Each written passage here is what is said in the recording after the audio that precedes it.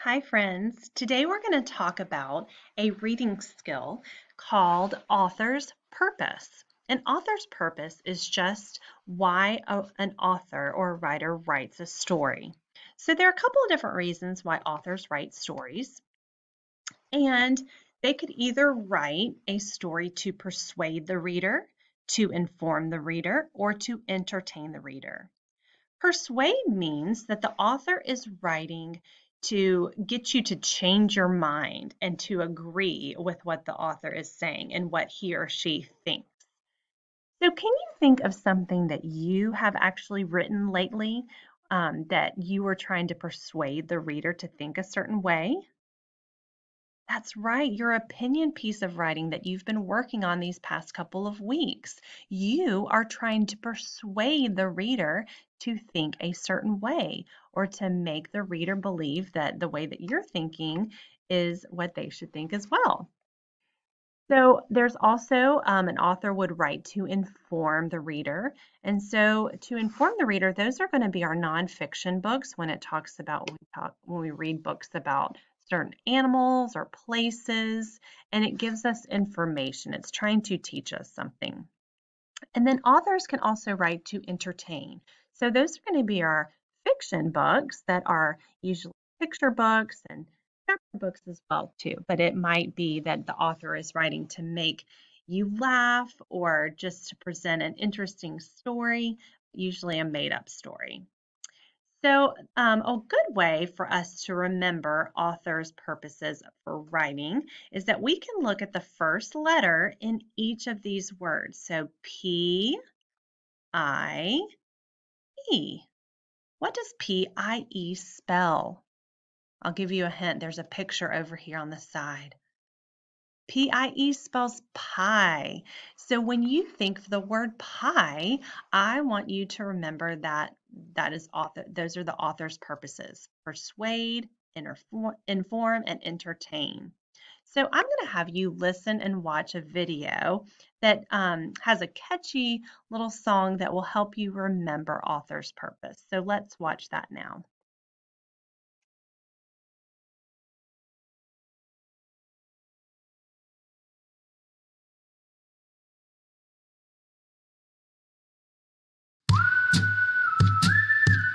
B-I-E, B-I-E,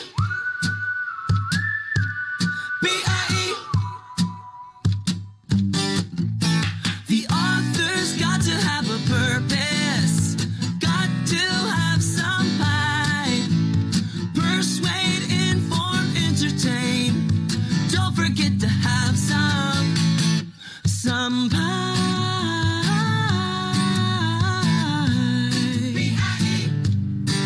Some pie.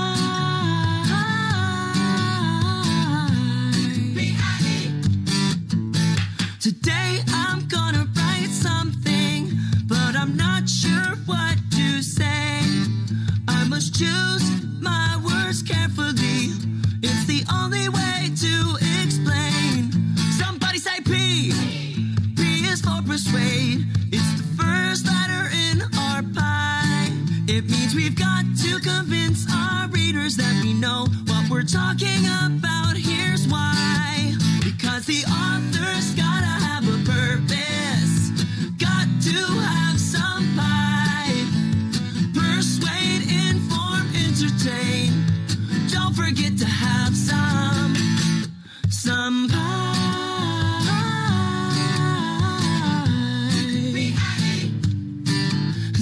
pie.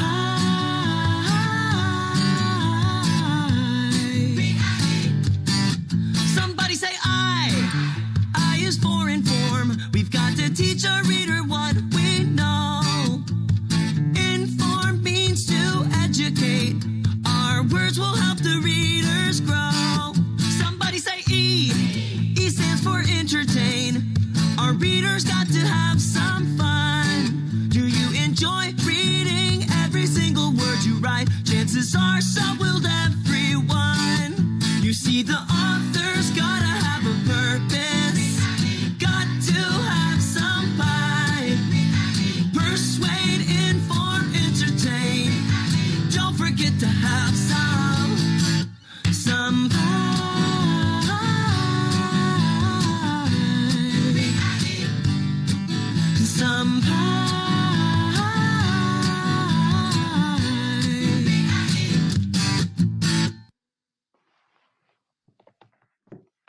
Isn't that a fun song? I like that, and that will help you remember author's purpose.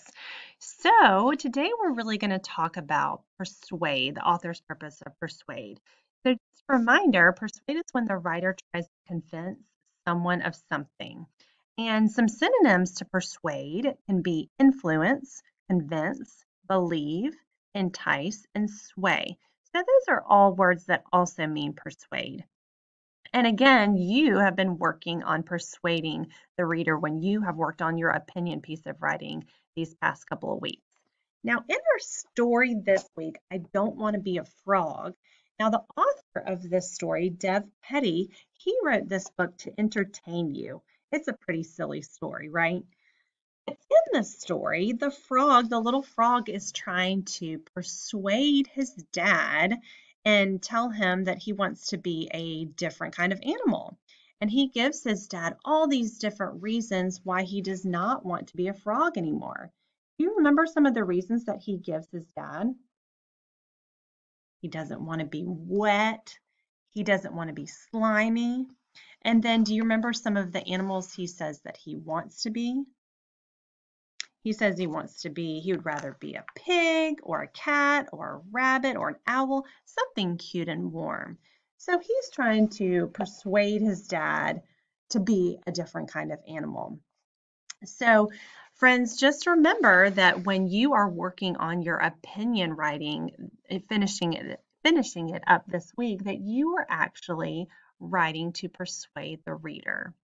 Later on this week, we're going to come back and talk about the other two authors' purposes of inform and entertain.